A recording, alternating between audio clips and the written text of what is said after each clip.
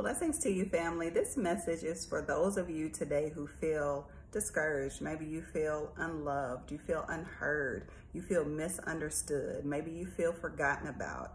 You are on the Lord's mind today, and He is sending this message to you to let you know how much He loves you, that He has not forgotten about you, that He hears your cries, He hears your prayers, He hears the beat of your heart. Thank you, Lord.